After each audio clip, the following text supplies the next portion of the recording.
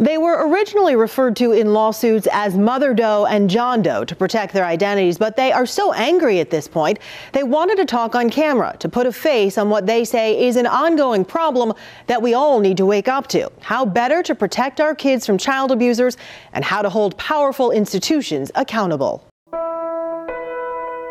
There are a lot of old family pictures of Liam Penland smiling as a little boy.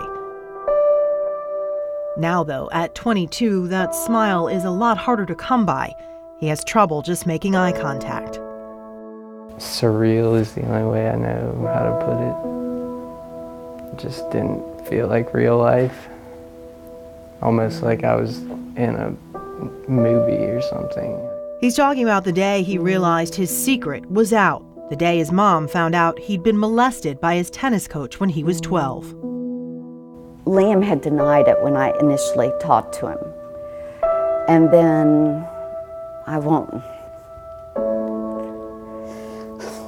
And then I got the phone call, and they told me that Skip had named Liam as one of his victims. Skip Reville stood in a South Carolina courtroom 5.5 years ago, pleading guilty to molesting 23 boys hundreds of times over a decade. He got 50 years in prison. I want to make it clear that I am the only one responsible for my actions.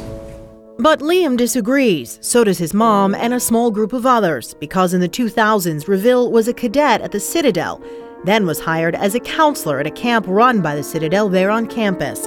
Documents released by the Citadel show they knew a camper accused Reville of sexually abusing him and 5 other boys, but officials at the school did not report the allegations to police.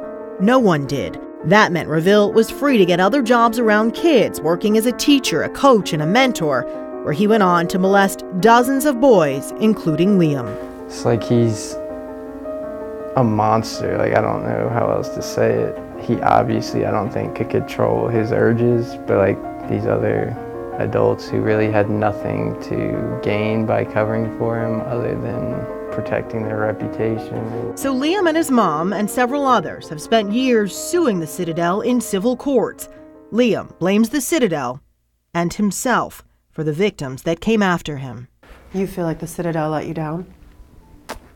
Yeah, I mean, I feel like I let people down that were victims after me, so if I feel that, why shouldn't they feel some sort of responsibility?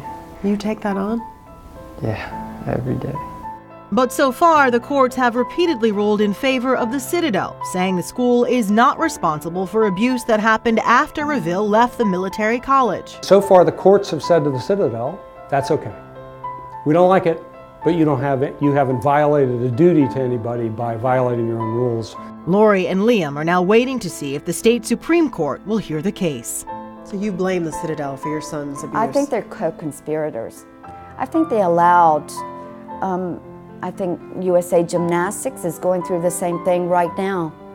You know, it's not enough that you just move them along. You know, you can't do that when it comes to children. She says, if nothing else, there is a moral obligation at the Citadel of all places where the motto is duty, honor, respect, to report child abuse.